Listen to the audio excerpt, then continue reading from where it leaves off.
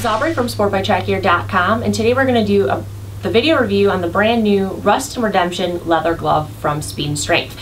It goes along with the series that they've released right now, so it also will match the Rust and Redemption leather jacket. You can go ahead and watch those product review videos on the website as well. This is a full leather glove, retails for $69.95 and comes in sizes small to 2XL. So you have a full leather backing here, as well as some perforation at the top of the fingers and at the top of the knuckle area. So it's going to help keep you nice and cool with still having the protection of a leather glove. On the inside of the fingers, you have some of this nice stretch fabric that will offer good movement as well as a little bit of additional airflow. You have expansion panels at the top of the joint here in your fingers, so it's going to offer good movement, as well as a little bit of additional padding built in at the top of the finger areas.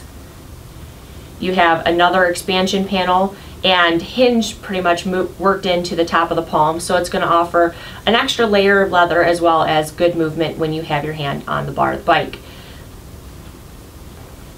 Inside of the palm is reinforced leather as well as additional layers here in any of the impact zones, as well as your standard Velcro closure at the back of the wrist.